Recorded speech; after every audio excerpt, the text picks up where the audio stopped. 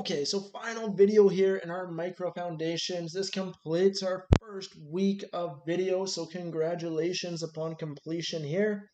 What we are looking at in this video is our circular flow model. Well, the basic circular flow model.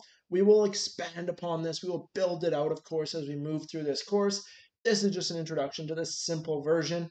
And then on top of this, we'll be taking a look at the labor markets as well as financial markets. So keep in mind what we had previously looked at were goods markets.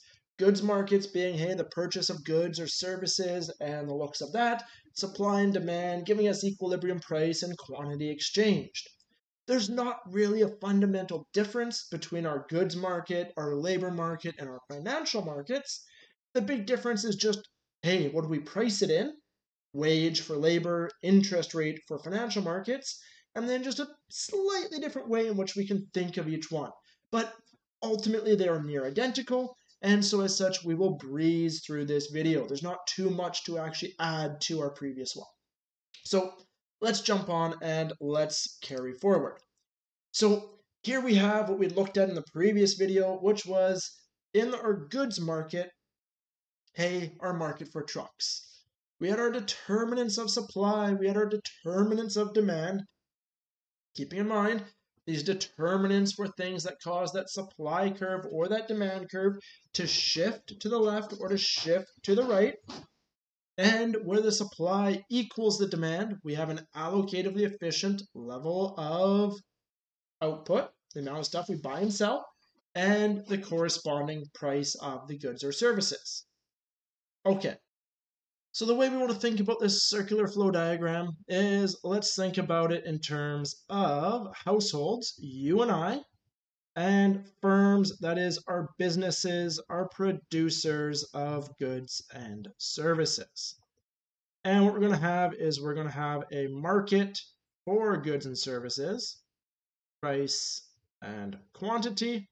And over here, we're going to have another market, and this is going to be our market for labor. So this will be our labor market. Let's do that a bit better. This is our market for labor. And over here, this is our market for goods and services. Okay, so what's happening? Well, our firm is supplying, right? Quantity supplied, so the flow of quantity. They are supplying goods and services to this market. So there is our supply, right? The amount that is coming from these firms into this marketplace. You and I, well, the household, we are demanding these goods and services. So we, of course, have our quantity demand and our demand curve going down. Where these two intersect, of course, we get an equilibrium quantity exchanged and an equilibrium price. What's happening though? While quantity is flowing from the firm to the household, we have money flowing from the household to the firm. So 1/2 of our circular flow diagram. Okay, but let's keep in mind this firm cannot just will goods and services into existence. In order for this producer to actually produce goods and services, they need our inputs into our production process. And these inputs are twofold. That is, we can say that the quantity produced is some function of our technology, but also of labor and capital.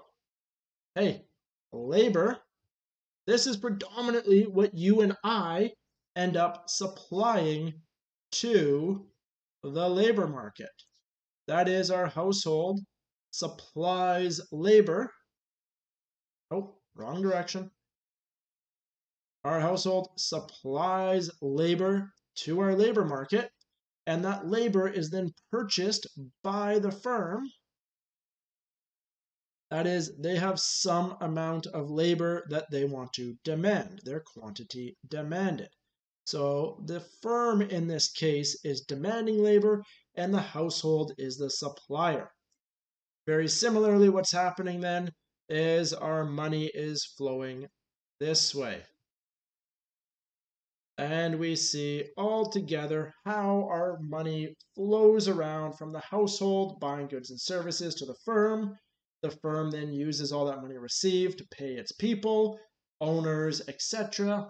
That there then gets paid out in wages back to the household, which then buys more goods and services, and we cycle around. Okay, so that's our simple way to think about it, looking at our goods and services market versus our labor market. What we also have, of course, our other factor of production is our capital, our machinery, our equipment, all of that that goes into our production process. All of this needs to be financed, all of this needs to be purchased, large sums of money typically. And so what we want to take a look at in this case here is our capital markets or our financial markets. And that is, when we think about our household, all of this money going to goods and services, well, this is our consumption, right? This is our consumption. This is how everything that we go, all of this here going from our labor market into the household, this is our income. All the money we end up making. Well, keep in mind for most of us, income does not equal consumption. Sometimes we end up consuming more than we make, but ideally we end up squirreling away some of our income for a rainy day. That is what we end up doing, is we end up saving our money. And that is, by saving our money, what we are doing is we are supplying money to another market that we can throw in here, which is our financial markets. And that is, we are supplying money to our financial markets. We're saying, hey, I don't need this money right now. I want to save it. And so here we go. I'm throwing this money in. Keep in mind, there we go. This is money, in this case, going into our financial markets. And on the flip side, our producer needs that money in order to purchase new capital, in order to invest. And so by purchasing new capital to increase their productive capabilities, they then have a demand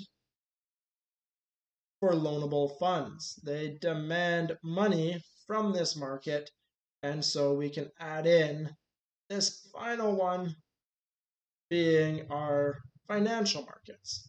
So we see three markets working in conjunction and all, of course, flowing around the flow of money. Everything that the firm earns here gets paid out in wages, income back here. Consumption, back to the firm, around. Of course, this is highly simplified, right? Of course, sometimes these households, they're not savers. They're not supplying money to the financial markets. Sometimes they're borrowers. Sometimes they'd be demanding money from financial markets. Sometimes these firms, they have excess money. Sometimes not all the money goes off to labor. Sometimes some of this money goes back to pay interest, to pay dividends to these savers. So of course, the money does, of course, flow this way as well through our financial markets. So 3 different markets. We've taken a look at our goods and services so far. Let's take a look at our financial and our labor markets next for a brief overview. And like I said, there's not actually a ton of extra for us to go through in this case. So let's go jump over and let's take a look at labor markets to start off. So in our labor market, we can view it as such. We can have the price of labor, which is what we would refer to as our wage, so W for wage, versus our quantity. And we can think of this as either full-time equivalent, so quantity of FTE. We can think of this as hours. We can think of this in many different ways, but irrespective, the same kind of modeling process holds. We have our demand for labor. Let's keep in mind who's demanding labor. This is the firm, this is the producer that is demanding your labor. So this is where our labor markets are often backwards from where we're thinking about them is that we're used to being the demander. We are used to demanding goods and services. We're used to thinking about the demand and thinking about us. But no. For the producer, they are the demander of your labor. You are the supplier of your labor. You supply your labor to this market. And right, like in every other case, the more hours you supply, well, the more and more stuff you're giving up, the more free time, the more leisure, the more time with family that you're giving up. This carries increasing opportunity costs. So, hey, as you increase the quantity of hours supplied, you have an increasing cost of doing so. So, thus, you're increasing supply curve.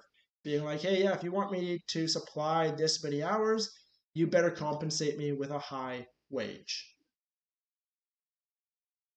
Okay, just like in any other case, supply, demand, what we obtain is our equilibrium price and quantity in the market. So there we go, we would get our equilibrium wage and our equilibrium quantity exchanged. If let's use a different color here, if wages were held low, if wages were held too low, well then our quantity supplied would be as such, but the demand from firms would be as such. We would have excess demand for labor, and the firm, in order to attract talent, in order to be able to get more workers, to be able to produce more stuff, you need people to produce stuff, the firm would have to push up the price. As they push up the price, offer higher salaries, workers say, yeah, okay, I'll take that higher salary, and we'd make our way up to our equilibrium. Quantity demanded would fall, quantity supplied would rise. Very similar, the opposite would also be true.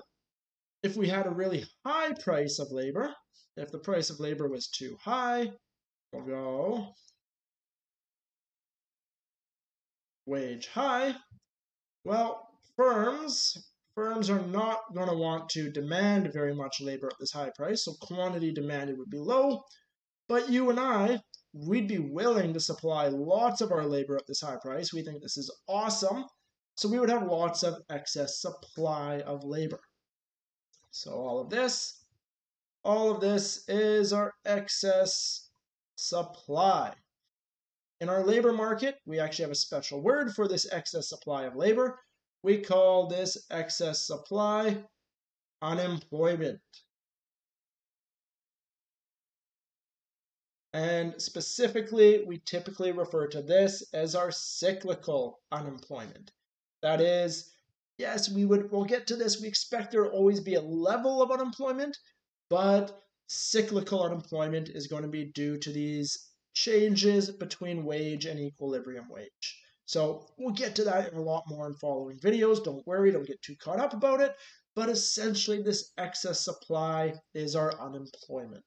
So our situation that arises there. What do we have for our factors going on here?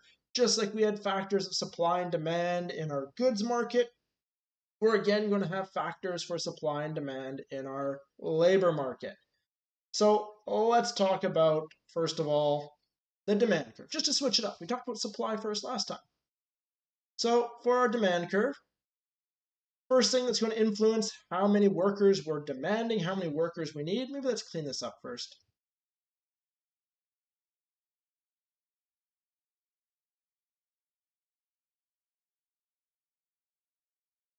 Okay, so for this demand curve, the first factor that we're going to look at is, of course, what the producer's demand for output is. If they need to produce more stuff, well, if they need to produce more stuff, they're going to need a higher demand for people in order to produce that extra quantity. So if they need to produce more, they need more people. So more output, more demand for labor. So that's the first thing. Second thing is going to be the level of education or training. right? In this case here, a well-educated workforce, if you are really educated, you're typically pretty productive. If you're well-trained, you already know what you're doing. All of this is an increase in the demand for you, right? You already have the education, you already have the training, you are attractive to a potential employer. It's an increase in demand for educated and trained individuals. That is, now all of a sudden the employer does not have to train you themselves. So, hey, increased demand for those situations there. We're also going to have technology. Technology can work either as an increase in demand or as a decrease in demand. Sometimes technology is that move towards roboticization, um, towards automation. That's not a word. Movement towards automating everything. In which case, hey, you need less workers, less demand for labor. So, okay, sometimes it goes in that way.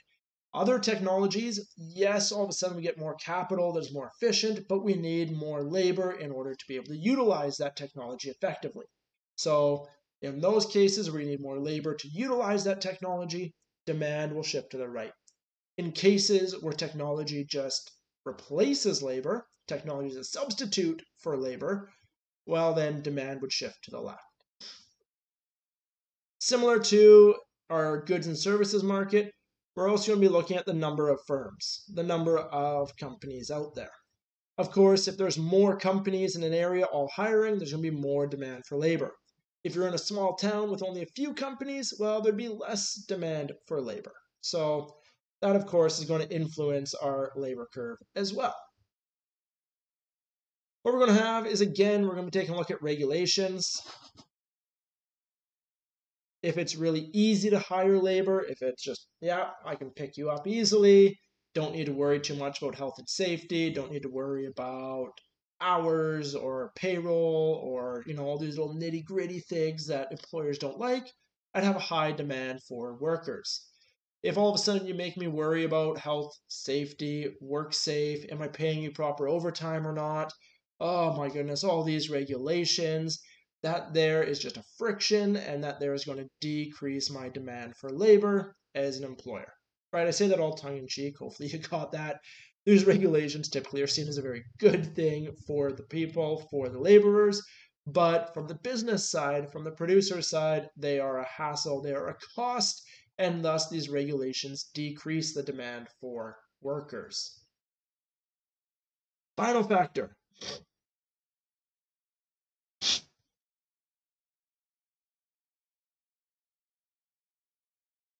Price or availability.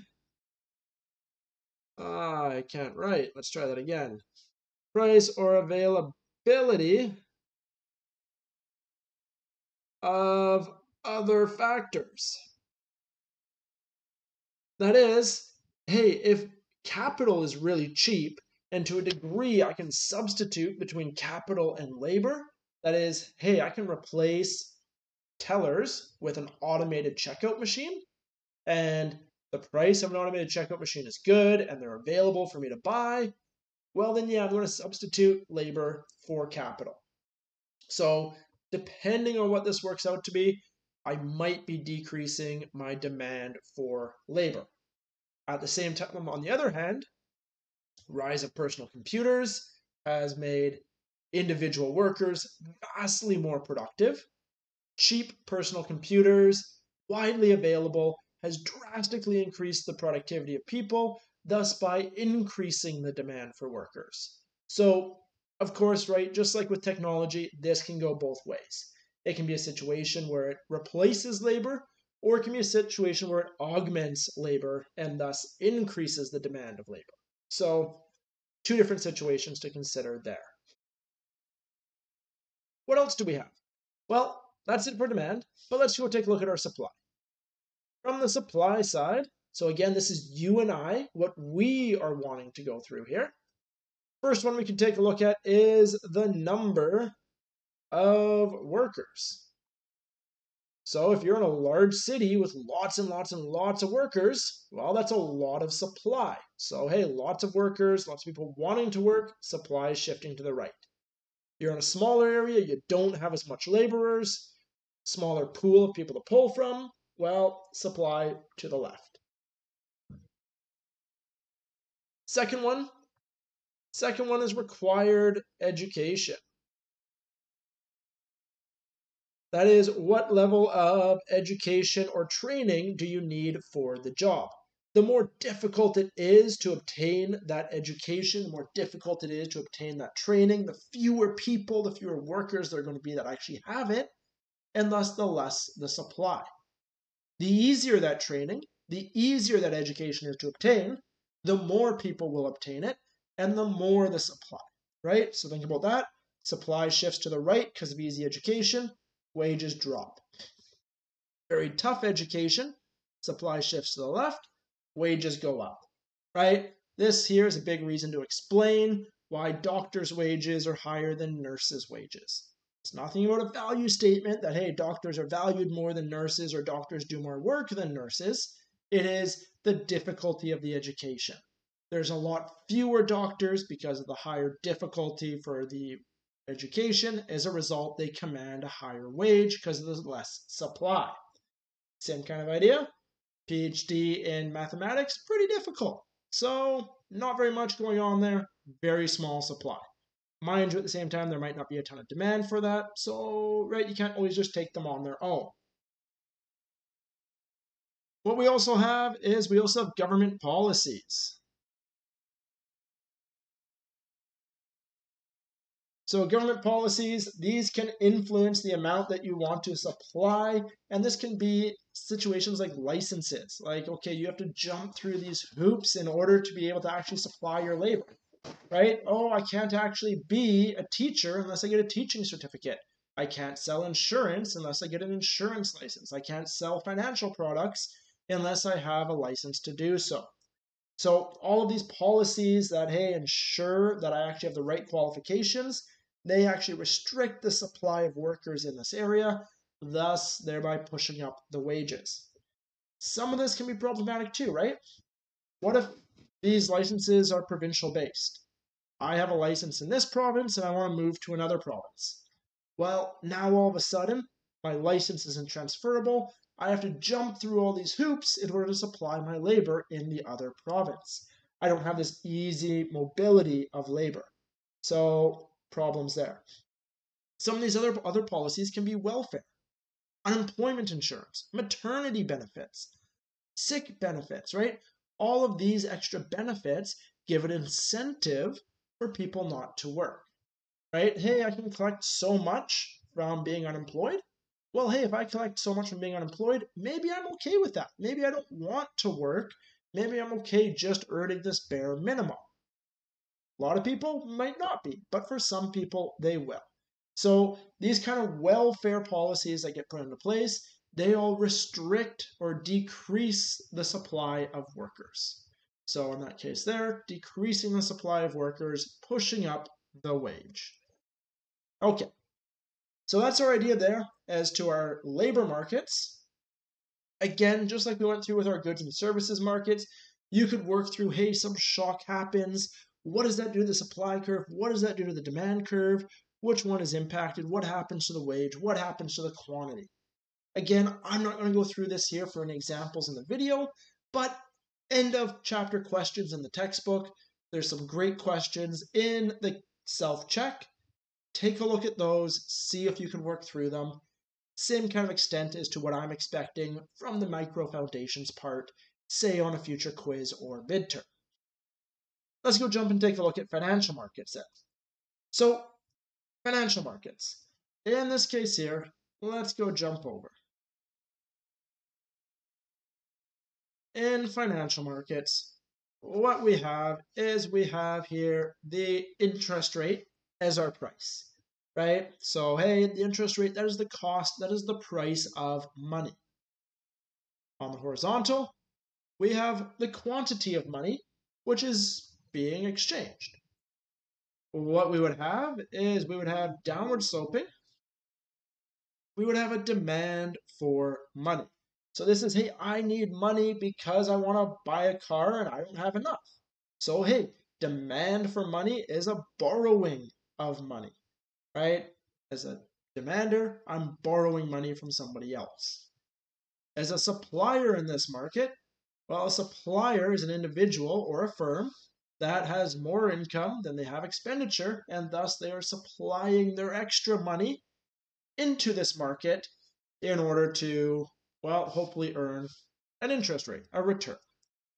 So in this sense here, where we have equilibrium, supply of loanable funds, demand of loanable funds, this gives us, of course, our corresponding equilibrium interest rate and equilibrium quantity exchanged. How much dollars are floating around in buying and selling, in borrowing and saving, and on the other side, what we have for our rate of return, what we have for our real interest rate. And don't get too caught up on that with what I mean by real interest rate. That will be all cleared up in coming chapters. Just keep in mind, this is our interest rate. When you go get a car loan and they say, hey, 4.49%. Well, where does that 4.49 come from?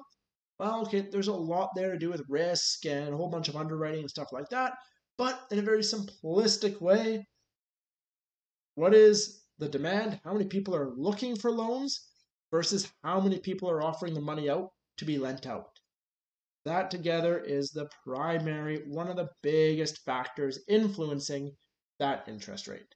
So that there being our financial markets. We're actually not going to get much farther into it than that, right? We're not going to get into the factors of supply. We're not going to get into the factors of demand. We will eventually, but not quite yet. We want to build up a bit more before we get there. Okay, let's talk about one final thing. Let's go back to our labor markets and let's take a look at the impacts of something like minimum wage. Price, quantity. Okay, there's my demand curve. Upward sloping. There's my supply curve. And this is, of course, this is my labor market. So let's not do price. Let's be clear. This is wage. So labor market. Let's suppose that supply and demand, just how many people are willing to work versus how many people that the firms are demanding, gives us some quantity exchanged and gives us a wage of, let's say, $8 an hour. Okay, let's suppose we're not happy with that. Let's say, you know what, we have this right. We believe that we should have a sustainable living wage, a wage that you can actually live off of. And as a result, we petition the government to impose a minimum wage. Well, what a minimum wage is a binding, well, in this scenario, it would be a binding price floor. It's not necessarily always binding, but in our scenario, let's suppose it's a binding price floor. And all that binding means is that it actually has an impact on this market. And so let's suppose that what happens is that we want to impose this minimum wage, this binding minimum wage of $15 an hour. We believe that, hey, this is going to be a fair wage. Well, okay, what happens? What happens as we do that? Well, essentially, we go and we say, boom, that is my price floor, meaning this is legally the minimum price. That is, it is illegal to pay somebody less than $15 an hour, right? It is illegal to pay less than $15 an hour if you're a demander. It is also illegal to sell your labor for less than $15 an hour if you're a supplier of labor. Keep in mind, there's lots of people on the supply curve that would be okay selling for less than $15 an hour. What ends up happening with this case? What ends up happening? Well, we get price floor to our demand curve. We get our quantity demanded underneath the price floor. What else do we have? Well, price floor to our quantity supplied. We get our quantity supplied. That is, we have all of this excess supply of labor. Again, in the labor market, we call that unemployment. And all of this excess supply of labor, well, this is now just unemployed people.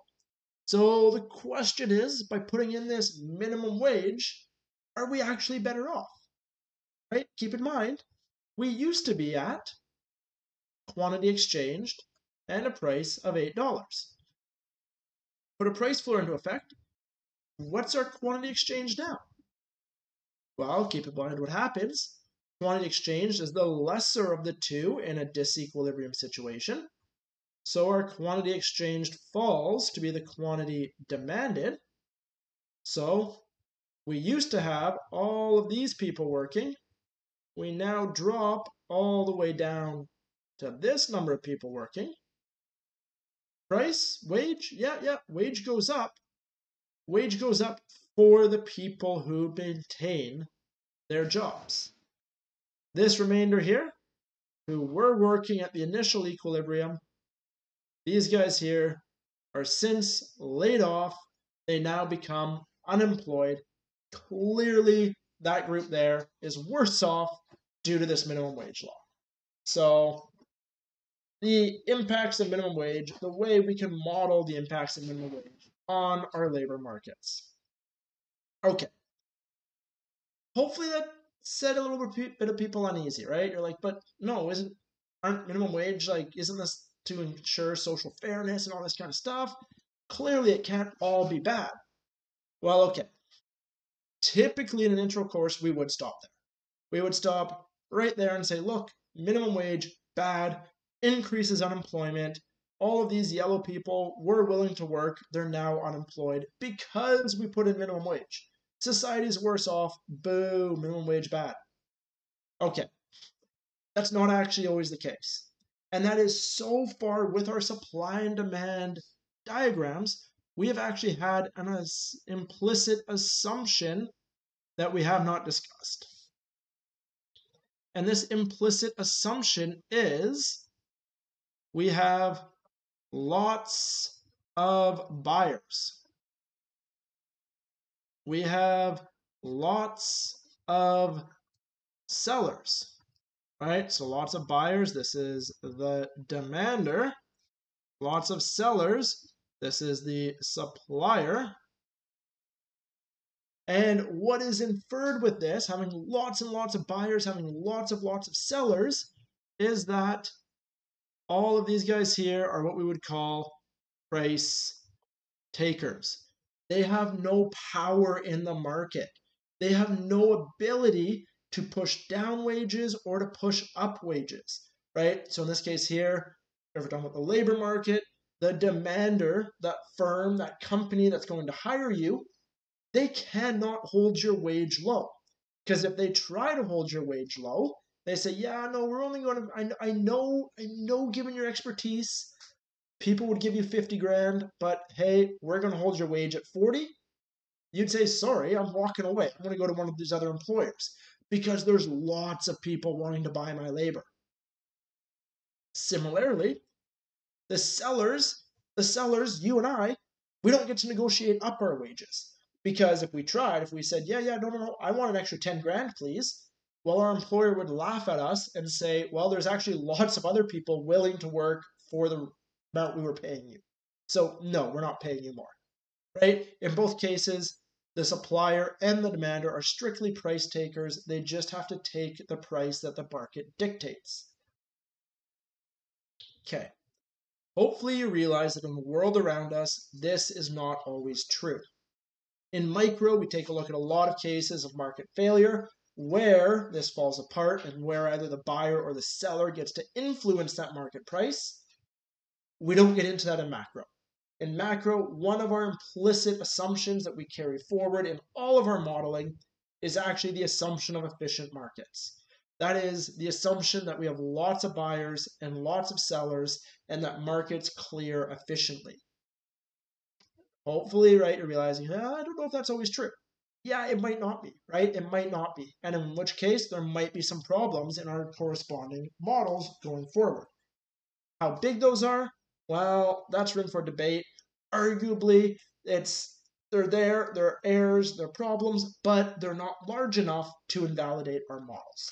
So keep that part in mind, but keep in mind as well, when we're doing these models here, when we're dealing with supply and demand, we have our implicit assumption that there's lots of suppliers, lots of demanders, such that no one can influence that equilibrium price, right? Walmart doesn't exist.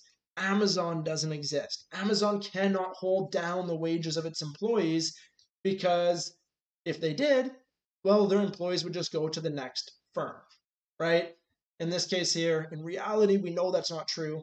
But in this case, for an introductory course, we have to wave our hands. We have to presume that we have these efficient markets, that everybody is a price taker. And yes, if we have these efficient markets, minimum wage is bad. If we have these large firms, however, well, minimum wage, pushing in these kind of things can actually increase employment, not unemployment, but employment, so we can get more people working at a higher wage, altogether increasing social welfare. So in reality, it's always a bit messier. Again, if you're interested in that, well, sorry, you're going to have to get through this course and into some higher level economics to really start to get into the really interesting stuff.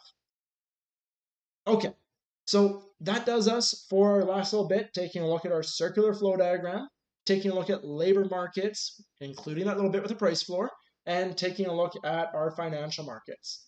If you have any questions with these, really the big thing I wanted to show you was just that circular flow diagram, the fact that in labor markets, you and I are the supplier rather than the demander, and just to get an idea as to all the ways that money flows around between households and firms. If you have any questions on any of this, of course, feel free to reach out to me, either through the D2L frequently asked questions or shoot me an email. Thanks. Bye.